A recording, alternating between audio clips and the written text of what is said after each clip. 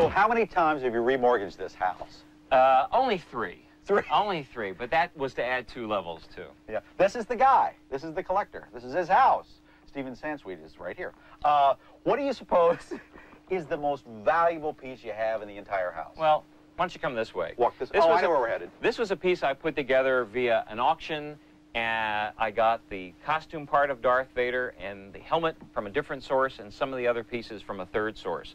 But they're all from Empire Strikes Back. Yeah.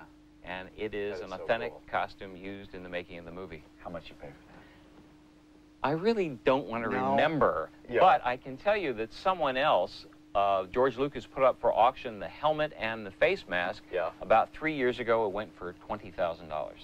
Hello! Well, what's the tackiest thing you got? Tacky? Well, that's also Darth, I think. How about, direct from Tijuana, a black velvet painting of Darth Vader? That would be hideous. It looks Darth looks like a kitten there. It wasn't quite as bad as the hair painting of Darth Vader. Let's see. Most prized possession. How about that? I've got a couple this way. Let me guess. The chest pieces, right? Yes, the chess pieces, indeed.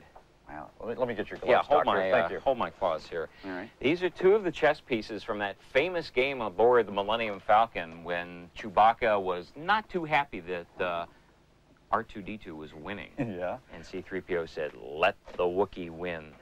Well, what are they made out of?